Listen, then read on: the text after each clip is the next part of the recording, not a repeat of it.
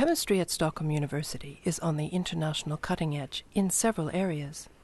Among these are material chemistry and organic chemistry. Here at the Arrhenius Laboratory, a new research centre has been established called EXSELENT. Its goal is to create new porous matter at the molecular level.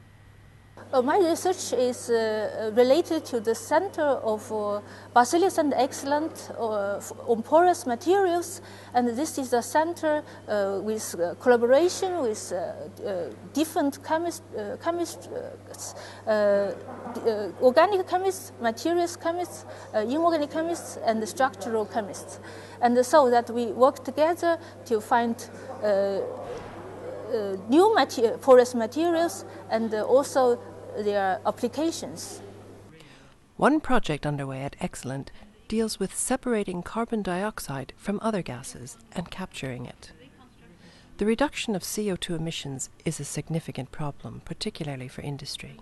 Especially the energy sections, and in order to keep this, take care of this CO2, and it is important to separate the CO2 from the other gases. And these processes usually is extremely energy demanding, and also it covers most of the costs of the CO2 separation and the capture.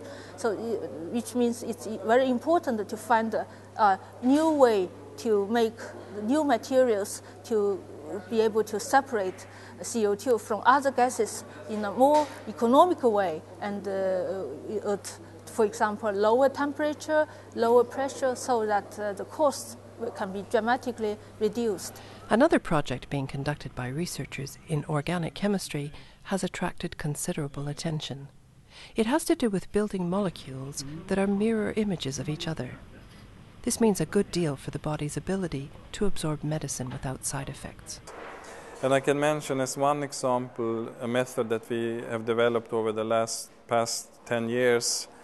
And this is where we can prepare enantiomerically pure compounds, and all compounds, all chiral compounds can occur as two enantiomers, and these are mirror images of each other, so we can call them mirror image forms.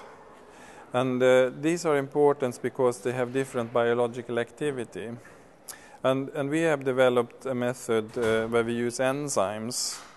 And the enzymes can recognize, we can compare these molecules like they were the left hand and the right hand, because these are mirror images of one another. And then the enzyme has a glove, like it will recognize, let's say the left hand will be recognized because the enzyme is like a left hand glove. And therefore it can react only with the one mirror image form and give the product. And this is a very important property of enzymes that we are taking advantage of. These pure mirror image forms, which are called enantiomers, are very important in pharmaceutical industry, because in the body we also have like a number of left-hand gloves and right-hand gloves as receptors, and if a molecule comes in the form of a left hand, it will only fit into one typical receptor, and if the right hand comes, it is discarded, and it can also have negative effects. Well, it's true that we have gathered a large number of the frontline chemists here at the Arrhenius Laboratory, and I think it has been because of a good recruitment, and we have created a good atmosphere and environment for chemists to work here.